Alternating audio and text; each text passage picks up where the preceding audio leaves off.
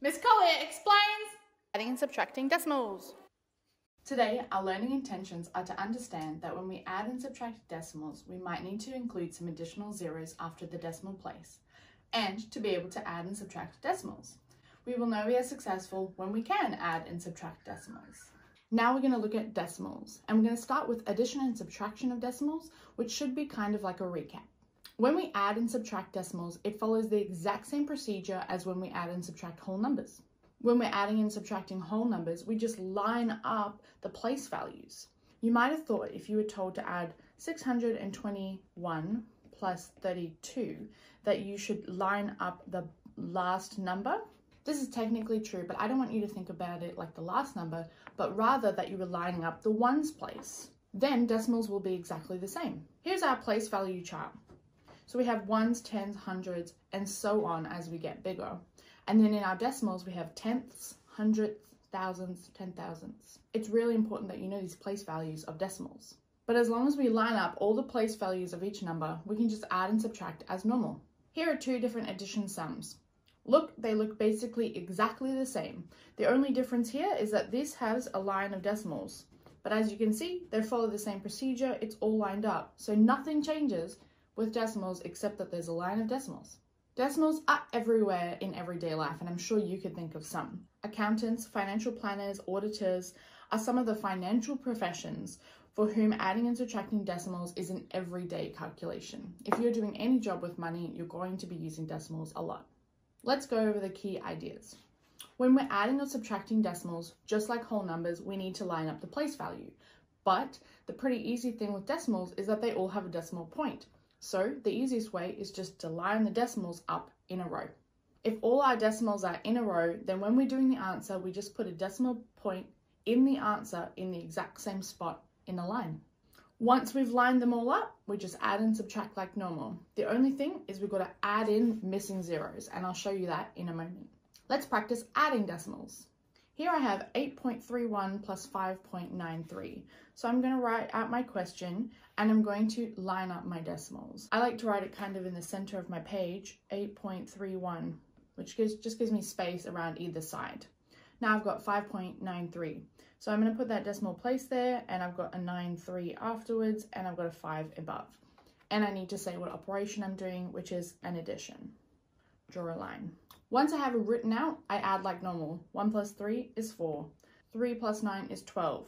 2, carry the 1. Now the next thing I've hit is the decimal, so I'm going to put a decimal. Now continue. 1 plus 8 is 9. Plus 5 is 14. 4, nothing to carry the 1. There we go. 14.24.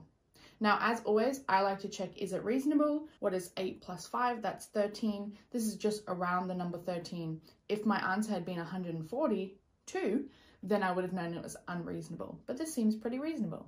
B. Let's write out our problem. I'm going to write in the middle of the page 64.8. Then I'm going to put that decimal place, and I'm going to go on 0, 1, 2, and it's a 3. Another decimal place, 9, 4, and it's a 5. And I'm doing addition. Now here is one of those times when we have to add in missing zeros. There's a lot of gaps here behind the 8 and behind the 4. But I know from invisible math that after the decimal, zeros go on for infinity. So I always like to put them in there so that I know when I'm adding what I'm working with. So here we go. I'm going to add in this 0, add this 0, add this 0. Now I'm full. I can draw my line. Now I can add. 0 plus 2 plus 0 is 2. 1 plus 4 is 5. 8 plus 9 is 17. 7, carry the 1. I've got decimal points. I'm putting a decimal point. 1 plus 4 is 5. Plus another 5 is 10. Plus 3, 13. 3, carry the 1. 1 plus 6 is 7. 73. Let's check, is it reasonable? Well, I've got 63 plus 4 would be 67. Plus 5 would be 72. This is about 73. So that's perfect. You try add some decimals. Let's quickly check these answers. I've taken A and I've written it out with my decimal points in a line. Now that they're in a line, I just add. 2 plus 5 is 7. 5 plus 8, 13. 3, carry the 1. Next is the decimal point, pop it in. 1 plus 2, 3 plus 3 is 6. 1 plus 2 is 3. Let's check how reasonable it is. 12 plus 23, that's 35. Reasonable. B, I've written it out. It's in a line, but I'm missing some zeros. So I'm going to write my zeros in there. Now, 0 plus 0 plus 2 is 2. 8 plus 0 plus 5, that's 13. 1 plus 9 is 10, plus 2 is 12, plus 1 is 13. 3 carry the 1. I've reached a decimal point. 1 plus 4 is 5, plus another 5 is 10, plus a 2 is 12.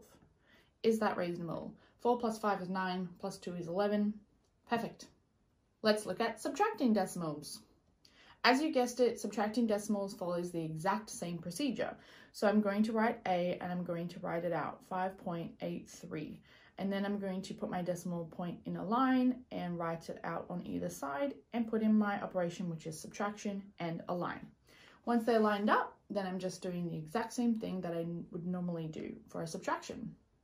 So 3 take away 2 is 1, 8 take away 1 is 7. Now I've hit a decimal point, so I'm putting in a point, and 5 take 3 is 2. So I've got 2.71. I'm going to check how reasonable it is. 5 take 3 is 2, and this is just bigger than 2, so that's perfect. B, I'm going to write it out again. I've got 146.35, and I'm taking away 79.5. Put in my operation. Now I've got an empty spot behind the decimal, so I'm going to fill that in with a 0. It is really important to fill that in because otherwise we can sometimes get confused with the lines that we're following, so it is a really important step. Now that it's full, I can subtract like normal. 5 take away 3 is 5. 3 take away 5 we can't do because 3 is smaller than 5, so we're going to borrow from the person next door. This time it's the 1s. So I cross out the 6, it becomes a 5, and I put a 1 next to the 3. Now it's 13 take 5. 13 take 5 is 8. Now we've hit a decimal point, put it in. 5 take 9, can't do, so 4 becomes a 3, 5 becomes a 15. 15 take away 9 is 6. 3 take away 7, can't do, borrow. 13 take away 7 is 6, and then there's nothing left there. So 66.85 is my estimated answer. Now for this one, for my reasonableness, I don't actually want to calculate 146 take away 79, it's too much in my head. So I'm just going to round to 150 take away 80, and 150 take away 80 would be 70, and this is just smaller than 70, so this seems about right. Remember, our reasonableness check is just so we can make sure that we haven't put the decimal place in the wrong position. And if we've done that, it's going to be very different. So it will be 668, which wouldn't be close to 70. So that's what we're doing with our reasonable check. You try subtract some decimals. Let's quickly check our answers. So A, I've written it out and I've put them in line. So now I can subtract like normal. 8 take away 6 is 2. 4 take away 1 is 3. There's the decimal point, so I put it in. 9 take away 4 is 5. Check the reasonableness. 9 take 4 is 5. That seems great. For B, I've got a missing spot here, so I'm going to fill in the 0. 4 take away 0 is 4.